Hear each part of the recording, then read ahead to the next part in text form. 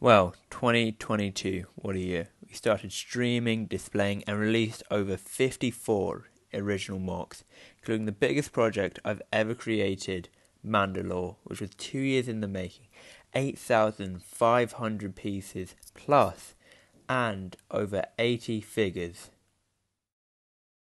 This year, we created over 54 mocks with highlights on amazing projects such as The Defenders of Hoth, The Geonosian Sands, The Streets of Kijimi, Shadow's Warning, and Attack on Airbase Delta.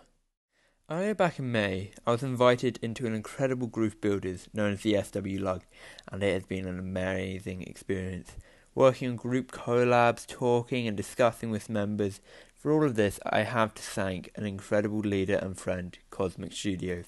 Without him, I would have never been invited into the Slug and would have missed what I can happily call the best experience of my year. In August, another big change came to the channel in the way of streaming. Cosmic invited me onto one of his streams and it changed a lot for the channel, being introduced to a new part of the community and the fun and sometimes chaos of streaming. For the rest of the year I continued to do streams and with Cosmic I had an amazing time. While talking of chaos, in September the channel took another great leap into the world of displaying. My great thanks to Brick Festival for hosting these events. I attended London and Milton Keynes Brick in September and October, bringing Mandalore and learning some important lessons about packing. These events were incredible and it was amazing to meet people like Brick Sheeper, B Builds, Lego King 78, Studio 64 and Gecko.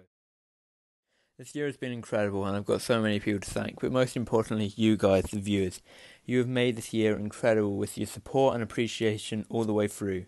And next year I'll be bringing lots of new projects, including a project to rival Mandalore's size. Thank you for everything and let's look forward to the new year.